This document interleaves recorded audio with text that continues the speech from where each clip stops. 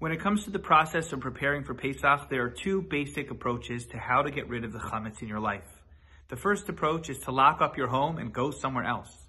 And the second is to roll up your sleeves, get down on your hands and knees, and clean your home and turn it over until all the chametz is gone. I myself prefer the latter, prefer to be home for Pesach, prefer that sense of accomplishment when the fridge is clean and the chametz is out of the way and we're able to turn over and know that it's our hard work that made Pesach possible. And even though I fall into that second category, I will admit that when it comes to the option of having a self-clean oven, I love the idea of being able to just push a button, step away, and let the oven do the work for itself. Chazal teach us that there is a deep relationship between matzah and mitzvah. Matzos and mitzvos are spelled in the exact same way in biblical Hebrew. We learn from matzah how to approach our mitzvah observance in general with an attention to detail. And I think the search for chametz, the eradication of chametz from our private spaces, is also a very powerful paradigm for the way in which we approach our mitzvah observance in general.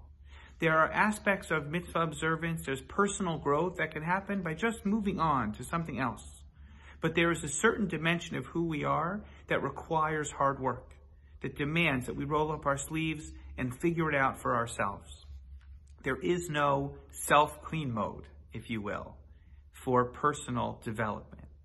When we think about the lessons of Pesach, the toil that it requires, the hard work and the attention to detail, it is the perfect paradigm for our own personal journey. We don't want to just outsource it to someone else. We don't want to just lock it up and leave our problems behind. We have to tackle them head on. We have to be willing to sweat. We have to be willing to push. We have to be willing to exert ourselves to really reap those rewards. Whether or not you're home for Pesach, maybe you're traveling and you're somewhere else, either way, the spiritual work that Pesach demands is exactly the same.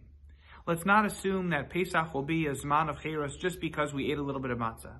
Let's not assume that we will have enhanced quality of conversation with our families just because we had a Seder. We have to prepare, we have to engage, we have to think deeply, we have to work hard in order to grow spiritually.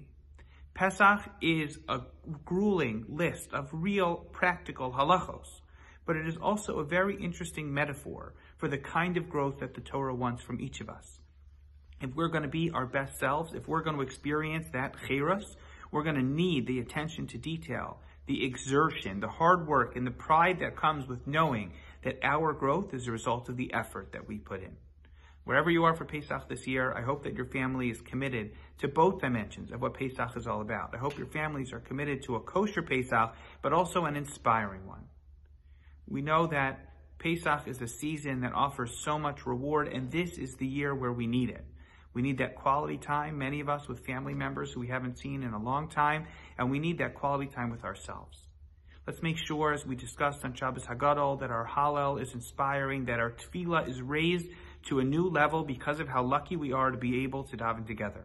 Let's make sure that we've learned throughout the past year the value of being able to share our table on Shabbos and Yontif with the people that we love. Let's make sure that the lessons of Pesach don't just last for 8 days, but they stay with us for the rest of the year and beyond. Whether you're with us here in Riverdale, whether you're traveling to visit family or with family in a new environment, I want to wish each and every one of you a Chag Kasher V'Sameach. I hope it is inspired and meaningful and uplifting Pesach, and we look forward to seeing you back at the RJC very, very soon.